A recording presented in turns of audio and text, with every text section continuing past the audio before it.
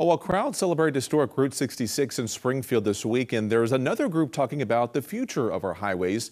The folks in northwest Greene County met with officials to take a look at what could be in the works. Was some talk decades ago about extending James River Freeway to the Springfield-Branson National Airport, but now a much bigger plan is being discussed.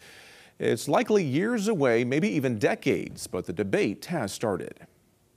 I came here tonight to be able to have a voice. When there's talk about a freeway possibly cutting through farms, there's bound to be a lot of questions and big concerns. Some of the ideas are really close to our hay production and cattle pasture.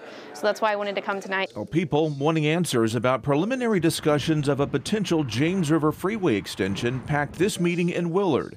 It's one of the communities that would find itself near the pathway. There was a lot of fear and a lot of rumors, and we wanted to explain the process, what did happen, what did not happen. Was it an idea? I strive to make every decision to improve our operation. I see that those decisions are for the next generation to ensure that my family can continue to farm. The idea would be to extend the freeway past I-44 toward the airport and Willard and loop north of Springfield back to Highway 13 and US 65. There is no map, no timeline or money, just a concept. Really not in a beginning stage. It's in a question of, do we need it?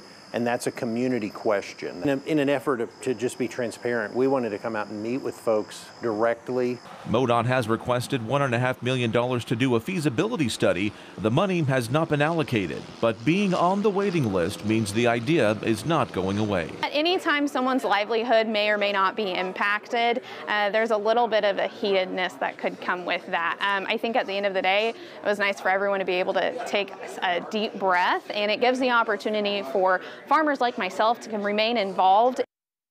And the farmer we talked to there said she knows the importance of agriculture and transportation, and she hopes there's a solution benefiting both of those. Now, to clarify, this freeway would be a MoDOT project, which means anything planned or paid for would come to the state. County commissioners are simply getting involved since the highway would, of course, run across the county.